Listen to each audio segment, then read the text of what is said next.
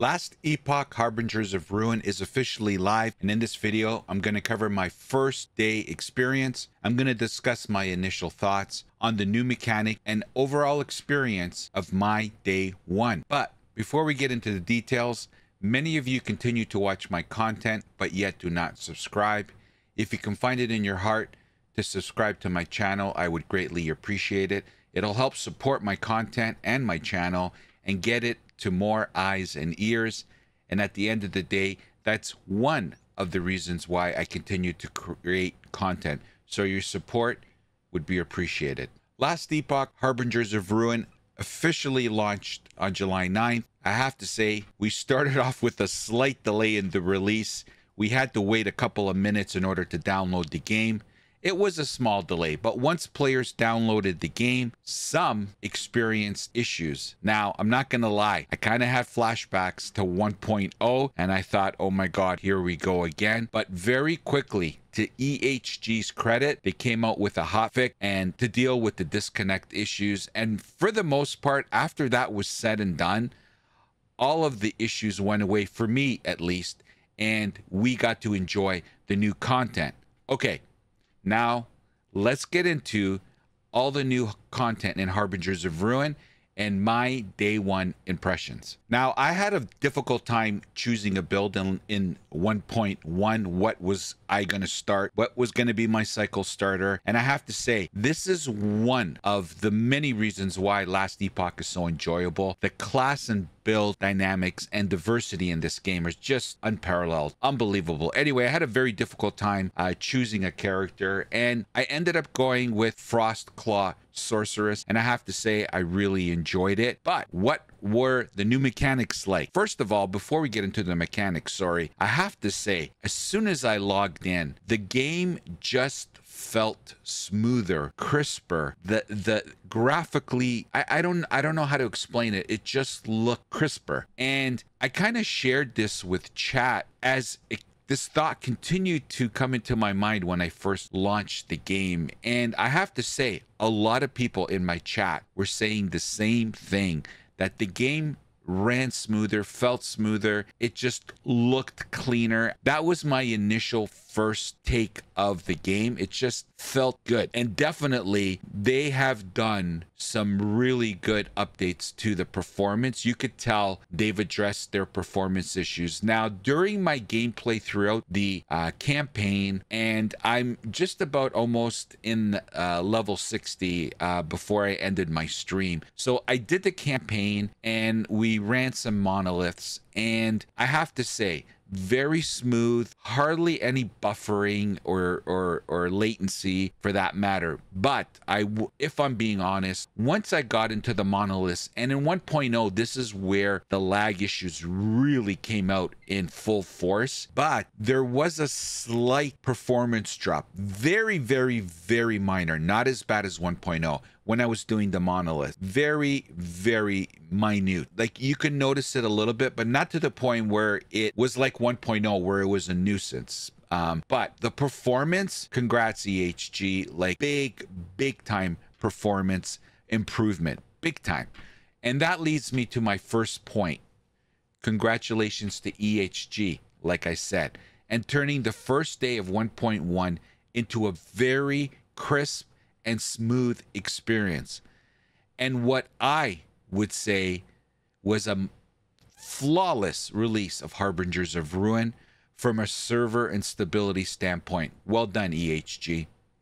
Okay, now to the new mechanics. All right, so like I said, I played Frostclaw Sorceress, and I love Sorceress builds. You guys know that if you watch my content. And I went with it. I was going back and forth on a lot of builds, like I said earlier, but I landed on the Frostclaw build, and I'm having a great time. We're dealing with mana issues, but I'm going to get that resolved very quickly. So the new mechanics. So let's start off with Evade. It's in the game, and I have to say, when you first when I first launched into the game, having played last Epoch for hundreds of hours, you kind of forgot that evade was now in 1.1, and you had to remind yourself, oh crap, I have evade, I can evade. So in the beginning, initially, you got to erase the fact that there was no evade in the game, and now there is. So just in the beginning, it's a constant memory of remembering that they added it, and once you get past that, well done, EHG. So good, such a good mechanic. And I have to say, it gets you out of a lot of sticky situations. Having that extra dodge is really good. And I have to say, my Lagon fight was way easier because of evade.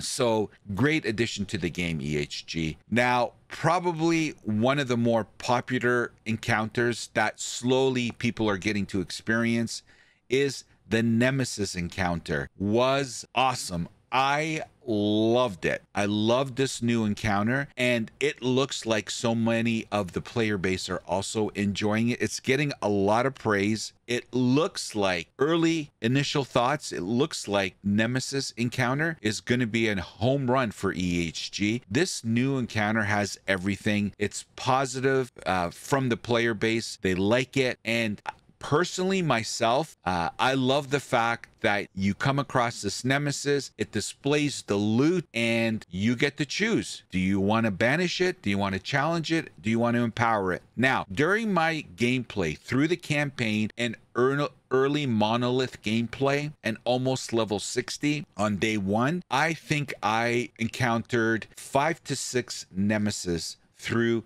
that gameplay, and I banished one. I empowered twice 2 Nemesis, and the other ones I challenged, and I got some good loot. Now, out of those 5 or 6 Nemesis encounter, not one had an egg as an option, so I have yet to experience that. But the fights, the Nemesis fight, early on, my impressions were, man, I don't know about these Nemesis fights. They're really lackluster, very easy.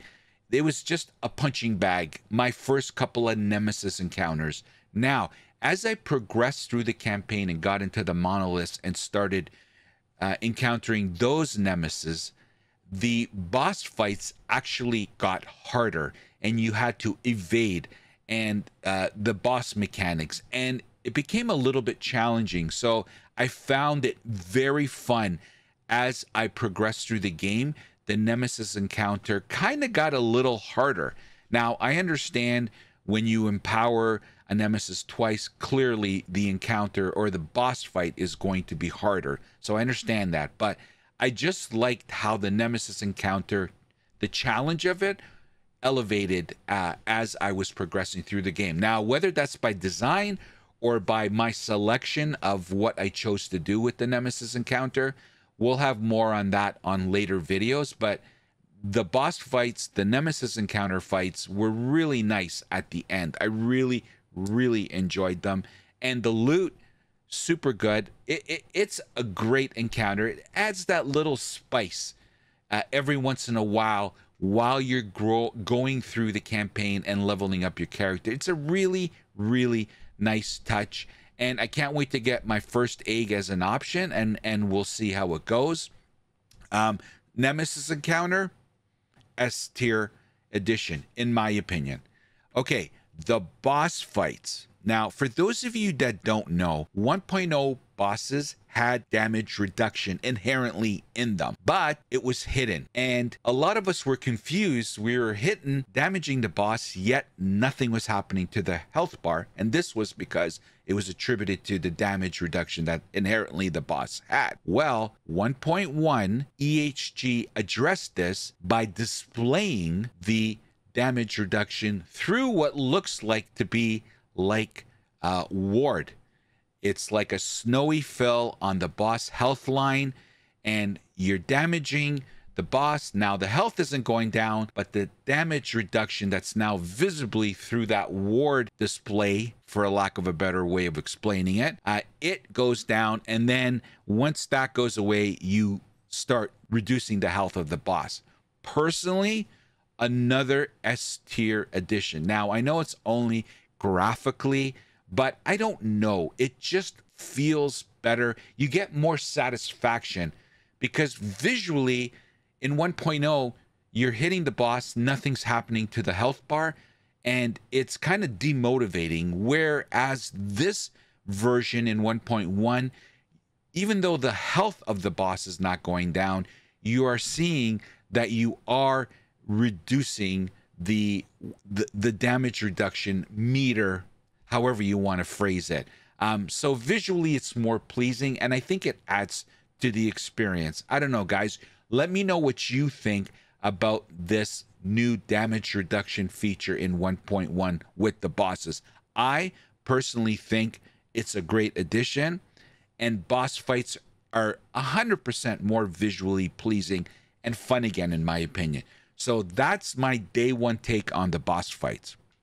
Now, overall, my first day of 1.1 was delivered as promised. I had a great first day.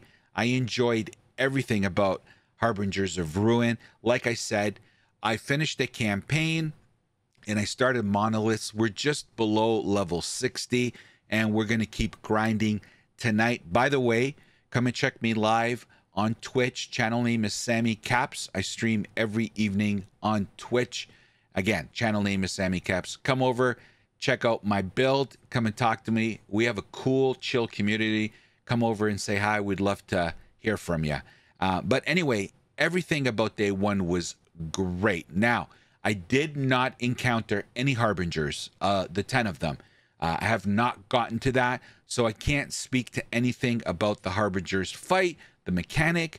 I did not get to join the faction yet, so I don't have any opinion on that, those mechanics of the game. And of course, I haven't gotten to the pinnacle boss, the probably what everyone's looking forward to as the new content in 1.1. So those 3 items of new content that was introduced in 1.1, I have yet to experience, but we'll cover that in another video when we experience it. But I think, Ellie, if you're on the fence about this game and you are an ARPG fan, I think you should take a strong look at this game. It checks a lot of boxes when it comes to ARPG games. And the one thing that, and I've said this on many of my last Epoch videos, 11th Hour Games continues to elevate and advance their game. And even though they have, like, I didn't even talk about in this video the quality of life additions and features that are in this game and have been further elevated from 1.0 to 1.1.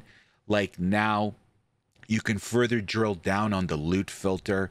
It's just the quality of life in this game is unbelievable.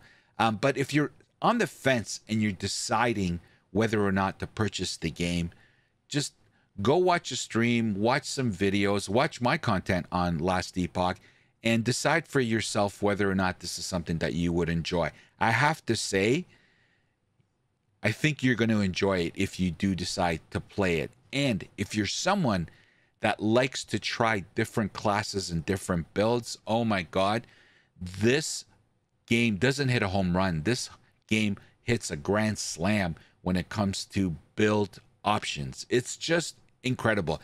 My whole time that I stream Last Epoch, there is never one stream where more than 5 people tell me, I can't wait to try this other build. Everybody's always talking about, I'm excited, I'm having fun with this build that I'm playing, but I can't wait to try this build. It's always a topic that comes up when I'm streaming Last Epoch, and that speaks to just the quality of builds that are in this game. So have a look, and I would seriously recommend this game if you're an ARPG fan. Anyway, that'll do it for my day one initial thoughts of 1.1 Harbingers of Ruin. I have to say, you know what is the #1 sign you know the developers hit a home run? I streamed this game for around 8 hours, and it felt like I was only playing for 5 minutes. And actually several of my community in chat said the same thing. Oh my God, it's already been 7 hours. It feels like I just started. Like, that's how much fun I was having, and a lot of people in my community were having, and that speaks volumes to the quality of the game. So congratulations, EHG. This looks like a really good update, but time will tell. We'll see what the other new mechanics in the game once I get to experience them, and we'll do another video. Okay, let me know what your thoughts are on day one. How did it go for you? Did you have a lot of disconnect issues? Let me know. I would love to hear it. How was your experience? What did you love? What did you hate? What needs improvement?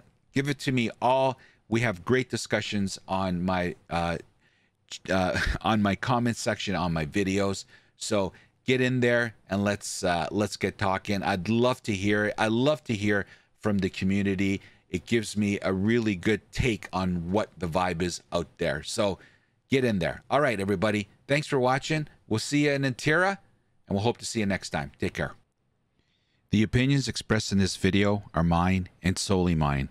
Healthy debate is always encouraged. Hate is never welcomed. So get over it.